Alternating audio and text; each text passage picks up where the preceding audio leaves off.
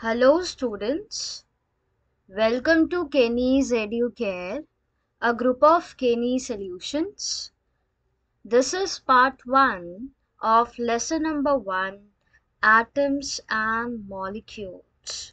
Okay, now atoms and molecules are something that we are studying from, you can say, class 6, right? So atoms and molecules, like you have the basic idea on it, right? But as we are studying in this, the lesson name itself is atoms and molecules.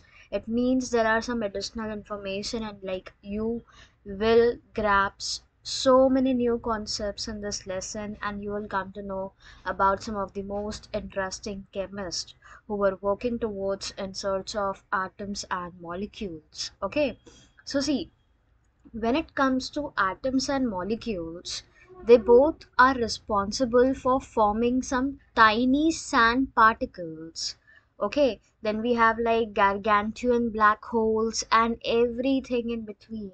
So, atoms and molecules are tiny particles responsible for making up all the objects around us. Okay, and when it comes to matter, I hope like every one of you, like you have a basic idea on what matter is actually, right? Matter is something that is occupying space around you and have mass. So if I say your book, your pen in your hand, right, then your even like mobile phone which you have in your hand right now, they all are occupying some space and they have mass, right? So they are all matter, but what is that matter made up of? That matter is made up of an atom, and that is why it has been like stated that atom is the fundamental unit of matter.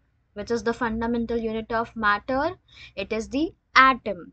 Okay, because everything that you see around you is matter, and that matter is made up of these tiny particles called atoms, right? So it is extremely small, measuring in like less than zero point 0.1 to zero point 0.5 nanometer. So the size of the atom is very, very, very small. You cannot see them, okay, with your naked eye. So you're in this lesson, atoms and molecules. We will be studying more about them. We will be studying about like the laws of constant combination, like laws of chemical combination, which includes two laws under it. We have law of conservation of mass, and the another law that we have is law of constant proportion. So these are the two different laws that we will be studying about. And you know what is actually an atom? See, an atom is the defining structure of an element. What it is? Atom is the defining structure of an element, and we cannot break down that. We can say we cannot like broken down, atoms cannot be broken down by any chemical means, because they are very tiny. The smallest thing that like with which a matter is made up of is its atom, and the meaning of the word atom itself is indivisible. You cannot divide them further. Okay, so if you have to define atom, it is like an atom is the defining structure of an element which cannot be broken by any chemical mean. So we cannot break this atom by any chemical mean. Okay, so we will be studying the like atomic symbols which have three different parts, which includes like the symbol X. Wait, let me just tell you how exactly it works. Okay,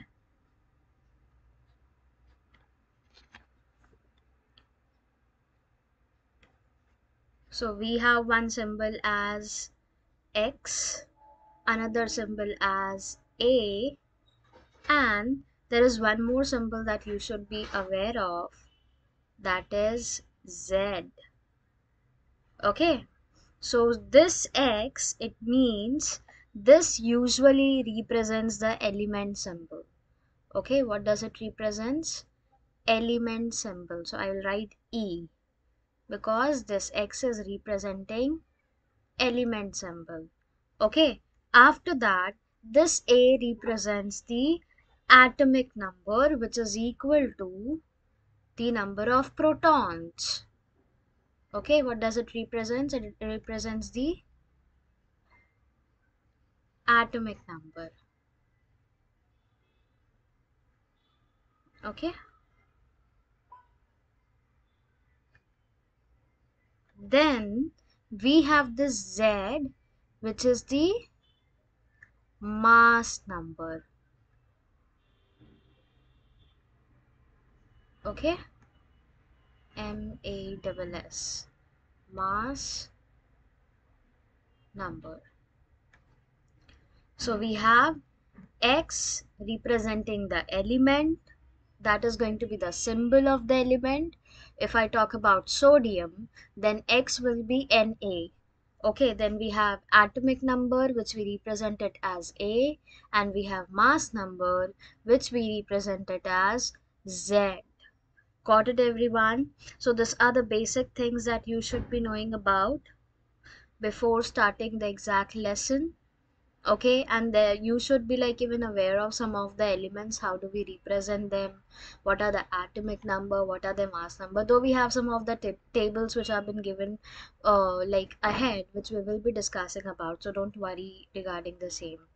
Okay, I just want you all to write this, like A is the atomic number, A represents the atomic number, Z represents the mass number, and X represents X represents the element symbol. This is what you should be aware of. Okay, now we will be starting with the exact lesson. What, like as I said, we will be having law of chemical combination to discuss. Then we will be discussing about the atomic radius, under which we will be studying about the Dalton's atomic theory. Okay, now Dalton's atomic theory is like important. You can get a direct question on it. Okay, then after studying about the, you can say, atomic radius, we will be discussing on atomic mass as well, like what exactly atomic mass is. We will be discussing about the molecular mass as well. We will discuss about the molecules of elements, molecules of compounds, about the mole concept, about the Avogadro number, about molar mass, and there are so many things, valencies, writing the chemical formulae, ionic, like ion compounds, how to write them, and these are some different concepts that we are going to study in this lesson, atoms and molecules. So now I hope, like in this introduction, in the basic introduction to the lesson atoms and molecules, you actually got an idea that whatever you have studied till now about atoms and molecules, they were like the ABCDs of atoms. Now whatever you are studying is the actual thing which will be continued further as well, like as you go in like class 10, class 11, class 12, the, you can say this, the knowledge on atoms and molecules will keep on increasing, right? So now you will be studying more about the atoms, you will be studying about the laws which support this, you'll be studying about the Dalton's atomic theory, and there are so many things to learn, right? So I hope now everyone has made their mind for studying the atoms and molecules. See, this is a very interesting lesson if you understand the concept.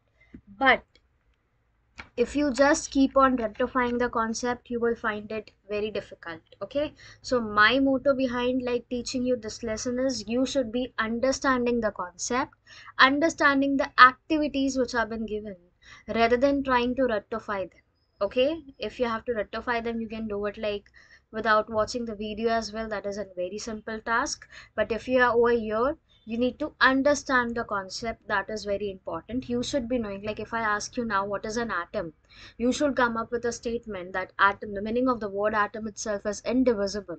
So everything that we have around, they are like all matter, because matter is something that occupies space and have mass, right? What is matter? Matter is something that occupies space around us and have mass. And that matter is made up of tiny particles called as atoms. Okay. So this is how you should be able to explain about atoms now. Now, though I have not started the lesson, but whatever introduction I gave you about atoms, I hope you have understood that. Now, if I have to represent any element, how will I represent that? By the symbol X. If I have to represent the atomic number, how will I represent that? By the letter Z. If I have to represent mass number, how will I represent that? You should be knowing all of this. Okay, so now we are going to start with the atoms and molecules part, and I hope every one of you are ready for it.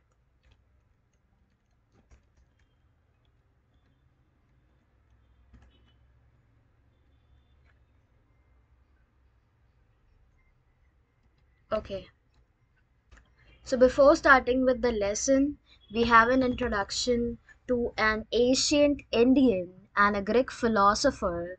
They have always wondered about the unknown and unseen form of matter. Now how our parents, like when the laptop, mobile phone, as everything was developing, see, you were also not having that much information, but yet, like, as because we are like, in case of technology, we have bit information which is more, right? So how, like, your parents gets excited looking at the things, right? So same way, the ancient Indians and Greek philosophers, when there was no information on different elements and atoms and all, they were all very curious and they were wondering how many, like, there are so many unknown and unseen form of matter around us. Like, now we don't know, because when we go ahead, like, you can say when we go till 2025 or 2030, there will be so many technological advancement which we are not aware of right now, right? And we are also curious to know, like, what exactly technological development can take place in 2030, and we are going to, like, we are waiting for it, right?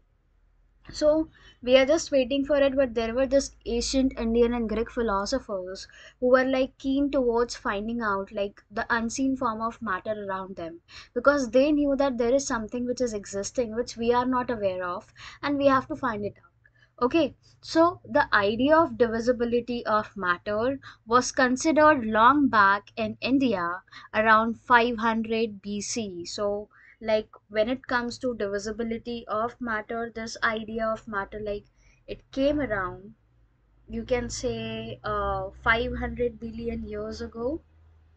Okay, 500 BC, and an Indian philosopher, Maharishi Kannad, postulated that if we go on dividing matter, that is Padartha. Now, Maharishi Kannad, he said, if we take any Padartha, Padartha means any object, okay, we shall get smaller and smaller particles of it. Now let's say if you have something, any object with you, if you break it down into many small pieces, you will get so many different small particles, right? And ultimately there will be a stage at the end where you will come across the smallest particle, beyond which further division will not be possible, right? There will be a time when you will come up with such a smaller particle that you cannot, like, divide the matter further or the atom further, right? So he named this particles as Paramanu. Maharishi Kannad named this smallest particle, which was not dividing, which was indivisible. He named that particle as Parmanu. And after Maharishi Kannad, there was another Indian philosopher. He was known as Pakuda Katyayama. He elaborated this doctrine and said that these particles normally exist in combined form, which give us various forms of matter. Okay, so, like, after Maharishi Kannad, we have this Pakuda Katyayama. Now he was trying to elaborate his doctrine, and he said that all the particles, they exist in a combined form, and those combined form of elements, like those combined forms, give us different forms of matter. So around the same era, Asian Greek philosophers Democritus and Leucippus. So now these are the third and fourth different chemists that we are studying, right? First was Maharishi Kannad, who came up. He said that, like, a padartha, when we keep on dividing it, there will be a stage where we will come up with the smallest particle, and he named those particles as Parmanu. Okay, after Maharishi Kannad, the second one is Pakuda Katyayama. He was another Indian philosopher who he was, like, trying to elaborate his doctrine, and he said that all the, you can say, elements around, they are present in combined form. Okay, and after Pakuda Katyayama, we have another Greek philosophers named as Democritus and Leucippus, and they suggested that if we keep on dividing matter, a stage will come when particles obtained cannot be divided further. So Democritus and Leucippus, they were supporting Maharishi Kannad and Pakuda Katyayama, right? So Democritus and Leucippus also got an idea, like they also had this thing in their mind that if we keep on dividing any matter, there will be a stage at the end where the particle cannot be divided further. So this were like the observations and conclusions of many different Greek philosophers and Indian philosophers long before. So I just want you all to like know them. Maharishi Kannad, what he came up with, Pakuda Katyayama, what he came up with. Then we have like Democritus and Leucippus, what they were suggesting. I just want you all to please take a note of all of them in your book.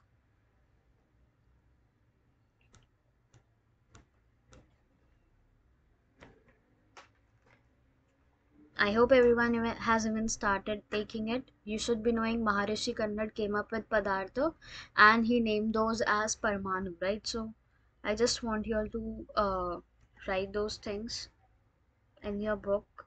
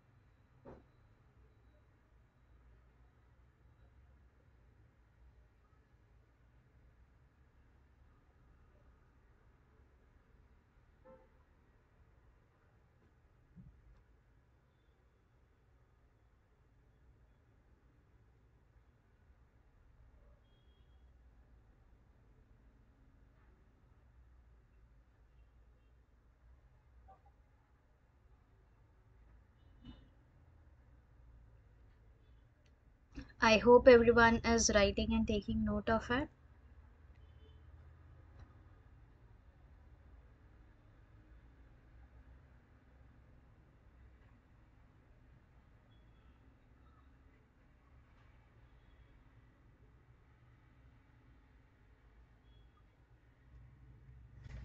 So see, now we studied that Democritus and Leucippus, they both came and they said that if we keep on dividing the matter, we are going to come up with like at such a stage where we cannot divide it further, right? So Democritus called this indivisible particle as atom. So Maharishi Kannad, he named it as Parmanu. Democritus just named it as atom, and that is what we are studying today, right? So, and the meaning of the word, as I said you earlier, it means indivisible. So, all this was based on philosophical considerations and not much experimental work to validate this ideas could be done till 18th century, because like there was no technological advancement, there was nothing. That is the reason like all of this experimental work, they were not validated, and the ideas were not validated. In short, this were all philosophical. They have just given a statement till 18th century. But by the end of 18th century, scientists recognized the difference between elements and compounds and naturally became interested in finding out how and why elements combine and what happens when they combine. Getting it? So, till the end of 18th century now, because scientists knew the difference between atoms and molecules, what they did, they were able to classify elements, they were able to classify the compounds. So naturally this happens, and like this happened, and they became interested in finding out how and why the elements are getting combined and what is happening actually when they are combining together. So now after Democritus and Leucippus, we have Antony L. Lavoisier, who laid the foundation of chemical sciences by establishing two important laws of chemical combination. So Lavoisier was like an important, like you can say he played an important role in like laying the foundation for this chemical sciences. So this can be asked as an MCQ as well. Dash laid the foundation of chemical sciences by establishing these two important laws of chemical combination. So I want you all to please take a note of it from screen.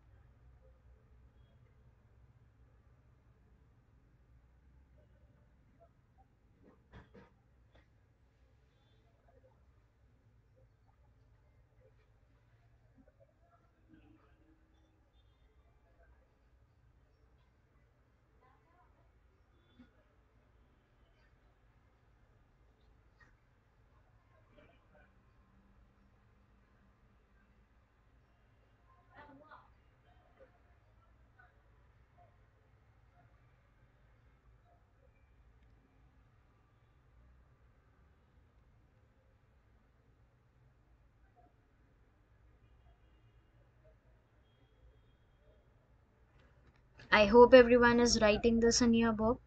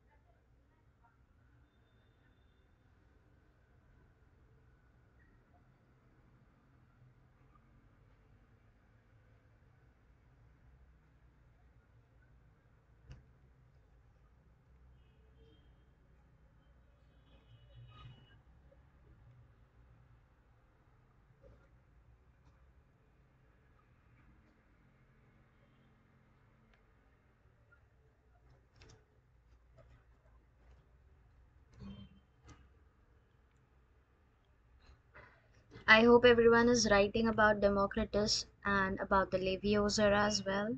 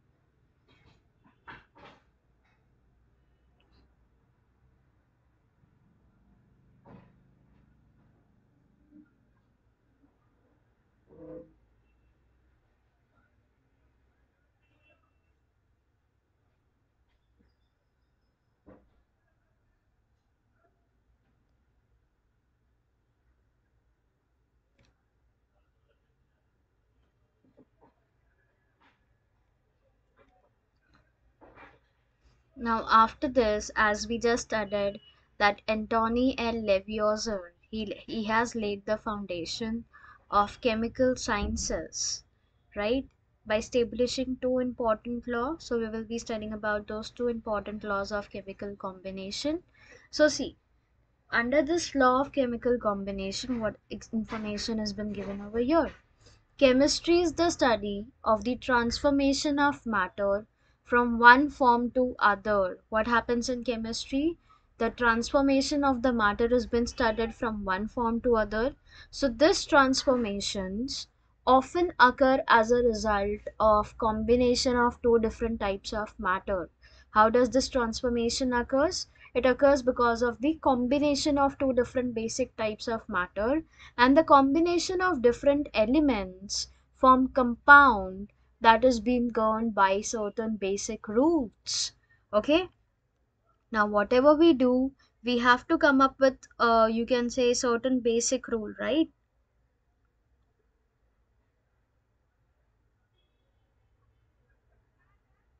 So we'll study about them now, and these rules we refer to them as laws of chemical combination. What do we know these rules as? Laws of chemical combination. Okay,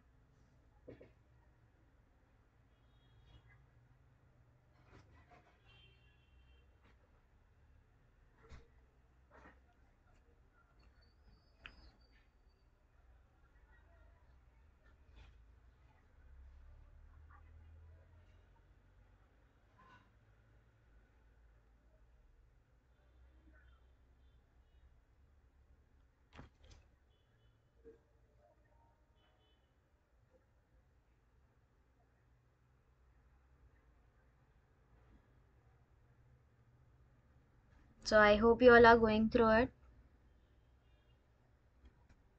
So the first law that we have over here is law of conservation of mass. What is the first law? First law is law of conservation of mass. So the law states that mass can neither be created nor be destroyed in a chemical reaction. Okay, what does it state? Mass can neither be created nor be destroyed in a chemical reaction. This is the law of conservation of mass that we have, and the total mass of reactant is equal to sum of masses of product and masses of unreacted reactant. So when you calculate the total mass of reactant, you will find out that it is going to be equal to sum of masses of product, whatever like products have been formed. Now here we have the example as HCl and NOH. So you can see that when HCl, hydrochloric acid, reacts with sodium hydroxide, what exactly do we get? We get the formation of sodium chloride along with water, right? So NaCl and H2O has been left. So this is how we state that total masses of reactant is equal to sum of masses of product and the masses of unreacted reactants. Okay, so I hope every one of you are going through it once.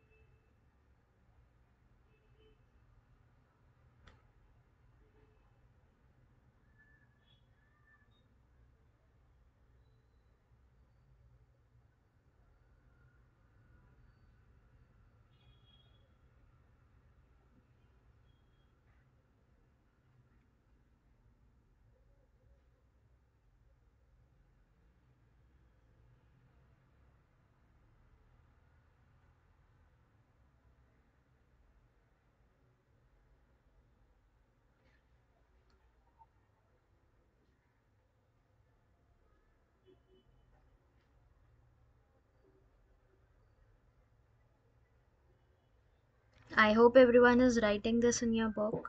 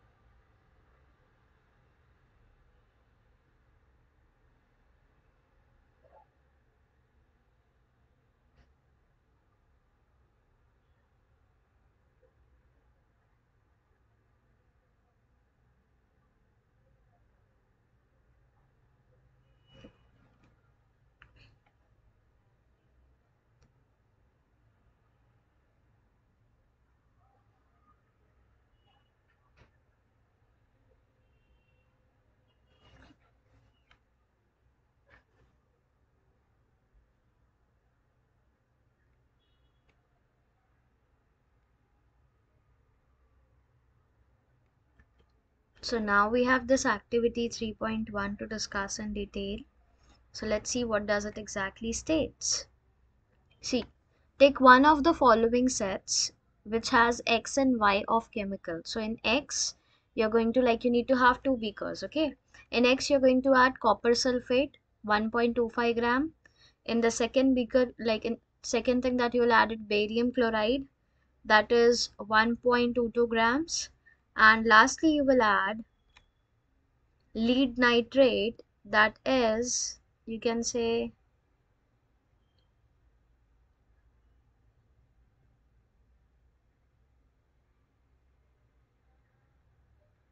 lead nitrate 2.07 gram. And in the second beaker which you have labeled as, you can say, Y, in that you need to add sodium chloride. How much? 1.43.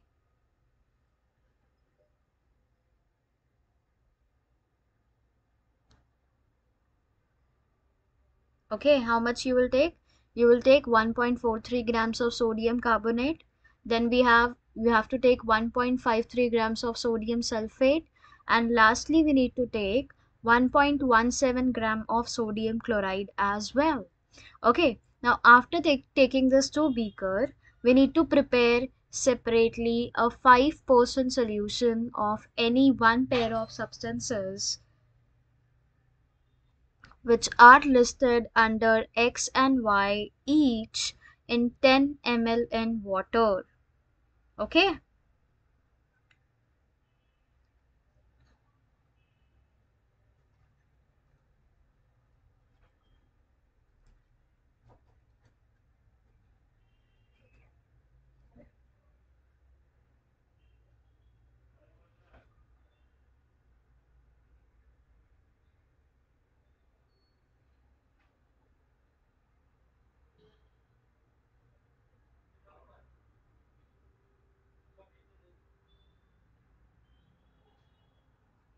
so once you prepare it, you have to add 10 ml of water, you have to add that in 10 ml of water. Now take a little amount of solution of Y in a conical flask and some solution of X in the ignition tube.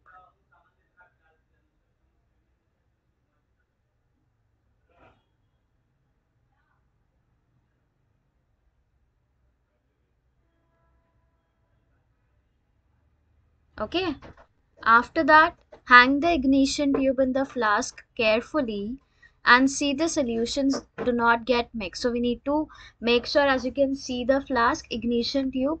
We have to hang it like that way. The solution X is in the small tube and solution Y is in the beaker. So, and we have to make sure that the solution is not getting mixed. Okay, so put a cork on the flask and then weigh the flask with its content carefully. So we have to make sure that they are not, you can say, getting mixed. That is the most important thing that you need to know, and you have to check it like that way. Okay, after that, after checking that, we have to like now tilt and swirl the flask so the solution X and Y get mixed. So earlier we didn't want the solution to get mixed, but later we have to make it as such that the solution gets mixed properly, and then we have to wait and you have to check what exactly happens in the you can say what exactly is going to happen in the reaction once the solution X and Y gets mixed. And you will see, do you think that a chemical reaction has taken place, and why should we put a cork on the mouth of the flask? And do you think that the mass of the, you can say, beaker and the test tube, when they are mixed together, do you think that they get changed? They do not get changed. Okay,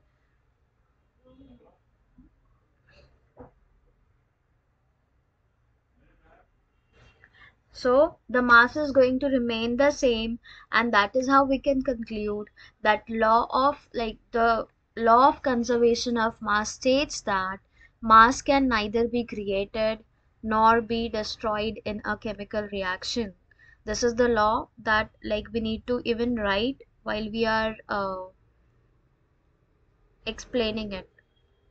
Okay, after that we will be even discussing on with respect to, you need to even write the, you can say, explanation for it, how exactly it occurs. Okay,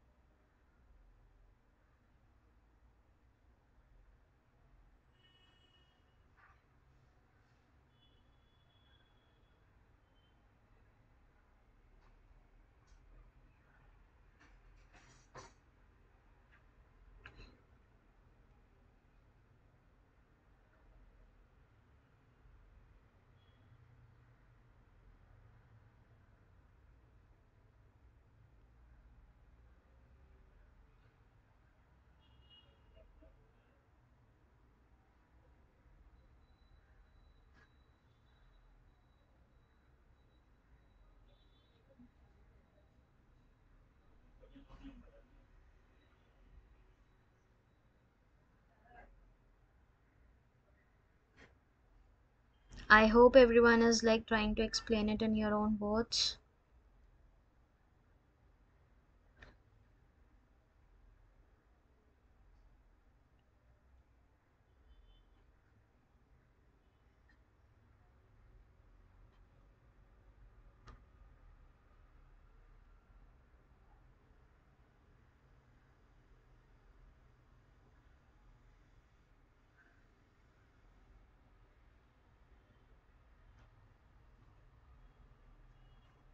See, even you can like draw this HCl and NOH wala part, or you can just write it once. Okay,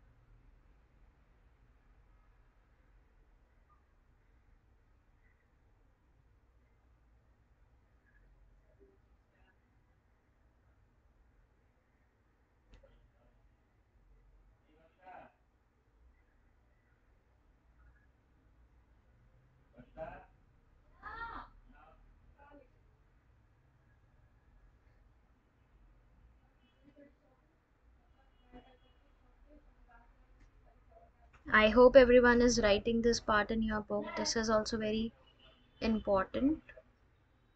Okay.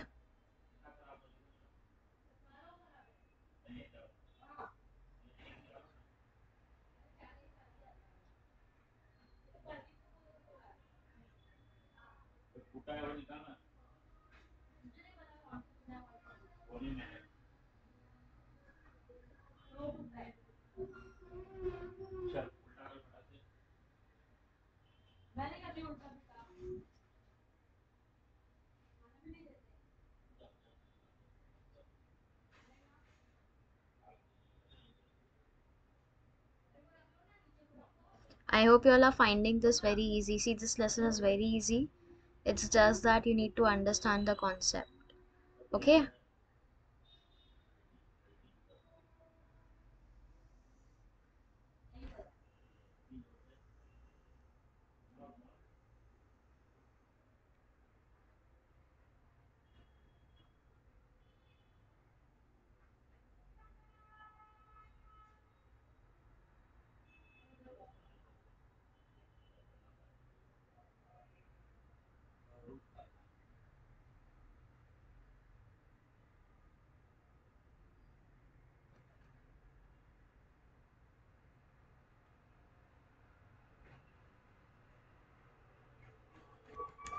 So after this activity, like I want you all to draw the signation tube and keep, so that like while you are explaining the concept, you are even understanding how exactly it works. Okay, because like in explaining the law of conservation of mass, this is going to help you. Okay.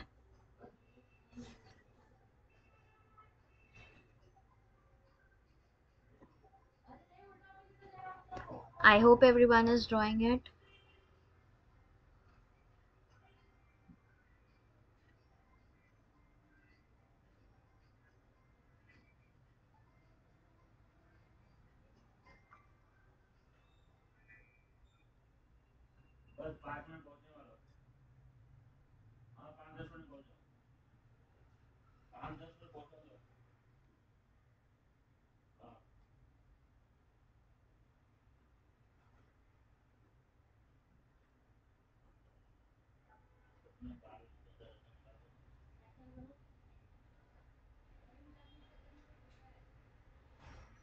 After this, we have the second law, that is law of constant proportion. So this was also been like stated by Lavoisier. So Lavoisier, along with other scientists, he noted that many compounds were composed of two or more elements, and each such compound had the same elements in same proportion, irrespective of where the compound came from or who prepared it. So while they were studying more about compound, they found out that compound is something that is made up of two or more elements, and each compound can have either same element in same proportion, or it can have different elements in, like different elements in different proportion. Okay, so in a compound such as water, the ratio of mass of hydrogen to the mass of oxygen is always 1 is to 8. It means 1% of hydrogen and 8% of oxygen. That is how the like the ratio is, and that is how a water molecule has been formed. Okay, so whatever source of water it is, be it like pond, lake, river, any source of water, water has always been formed by one, like in the ratio 1 is to 8, where 1% of hydrogen combines with 8% of oxygen, and that is how one molecule of water has been formed. Okay, thus if 9 gram of water is decomposed, 1 gram of hydrogen and 8 gram of oxygen are always obtained, and that is why it has been said that water molecule is always been formed in the ratio as 1 is to 8. So similarly, after water, if we check it with ammonia, ammonia is going to have, the formula of ammonia is NH3, right?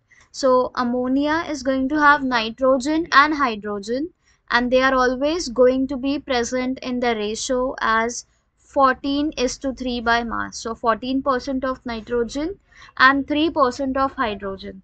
So whatever the method or the source from which we are obtaining this ammonia, ammonia is always going to be present in the ratio as 14 is to 3.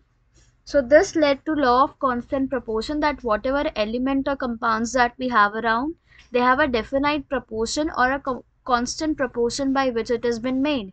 And this law of constant proportion, we also know it as law of definite proportion, because as we saw for two different examples, considering ammonia and the other one as water, right? Water is made up of, water is made in the ratio as 1 is to 8. 1 is of hydrogen, 8 is of oxygen. When it comes to ammonia, ammonia is made as the ratio is 14 is to 3.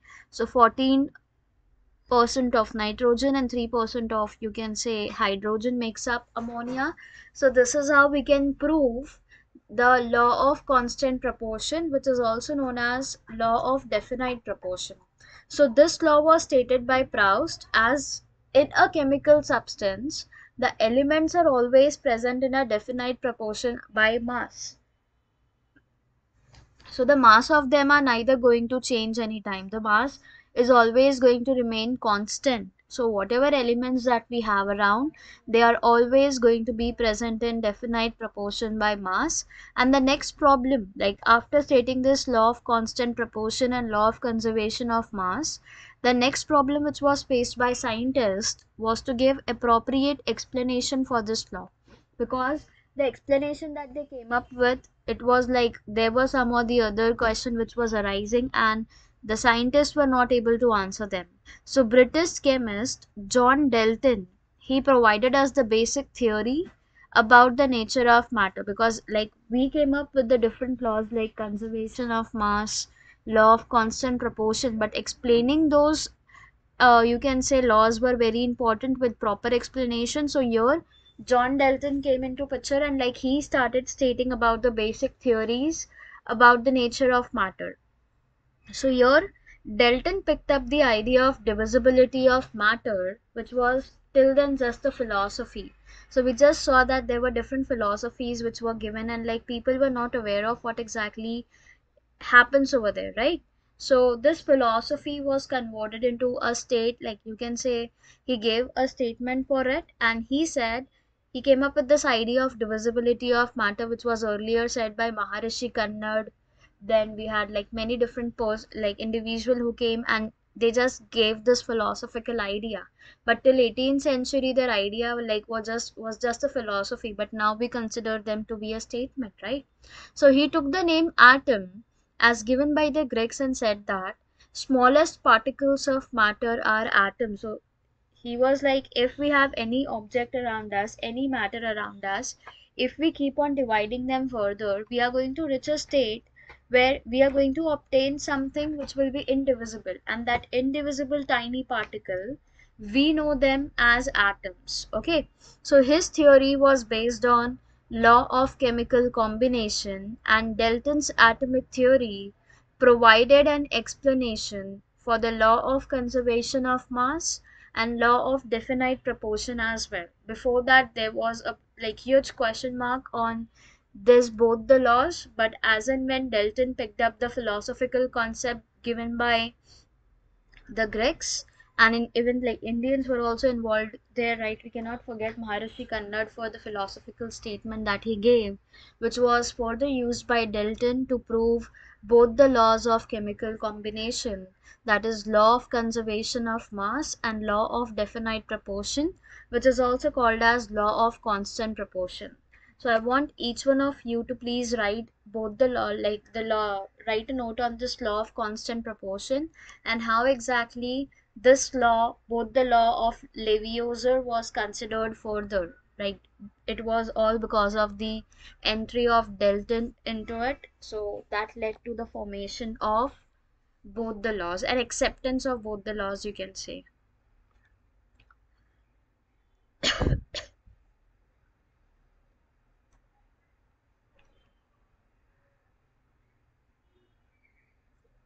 So I hope everyone is writing this law in your book.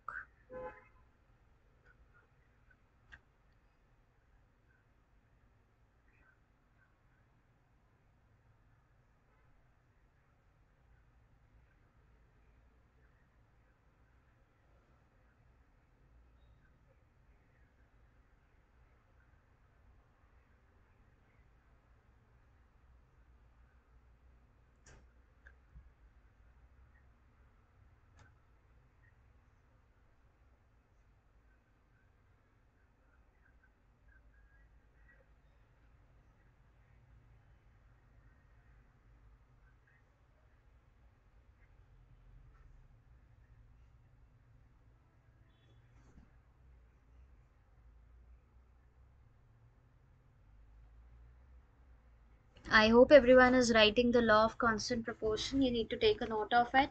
Even like the explanation of water and ammonia.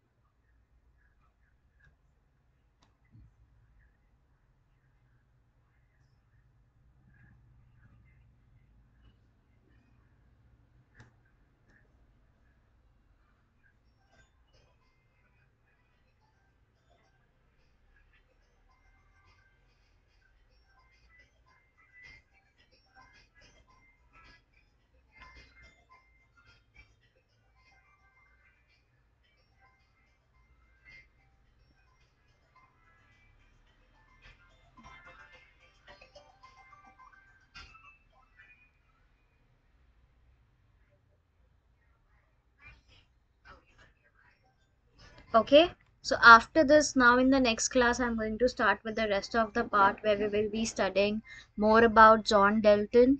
We will be studying some of the postulates, like these are the six important postulates of Dalton, which we will be discussing about. After the Dalton's atomic theory, we will be discussing about what exactly is an atom. So we know that atom is something which cannot be divided further, right? But it is made up of three different parts, that is protons, electrons and neutrons. So we will be studying about that. Then we will be discussing about the atomic radius in detail. After that we are going to discuss some of the modern day symbols of atom of different element. So now this is not how we represent hydrogen, carbon, oxygen and all, right? Now we have some of the modern ways of representing all of them. So we will be studying some of the symbols of elements, and after that, after discussing more about the symbols and atomic radius, we will be discussing about the atomic mass as well, like what exactly is atomic mass. So here we have the table representing the atomic mass of different elements.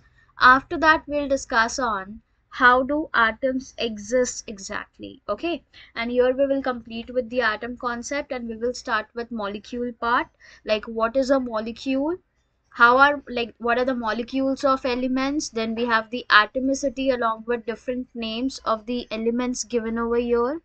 We will be discussing about the molecules of compounds. Then after discussing about molecules in detail, we will be discussing about what is an ion. Okay, so here we have some of the ionic compounds along with the ratio by mass given, and then we will be studying how exactly the chemical formula can be written. So there are certain rules that we follow to write the chemical formula. We will be discussing on them. We will be discussing the valencies of some common ions. Okay, now as I said that there are certain rules that we follow to write a chemical formula, right? So we will be studying all of them.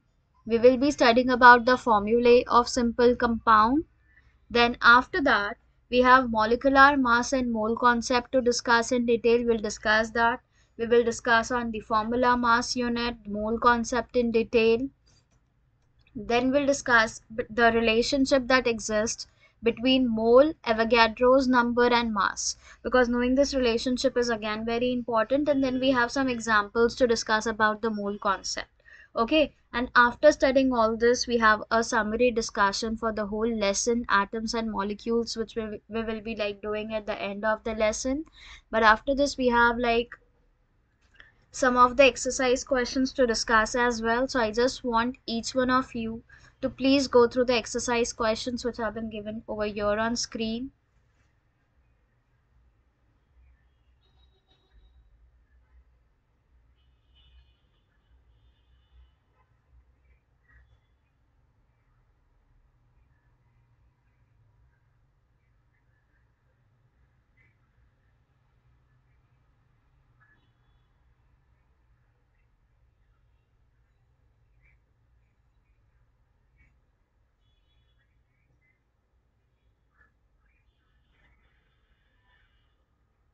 So I hope everyone is going through the question which have been given on screen.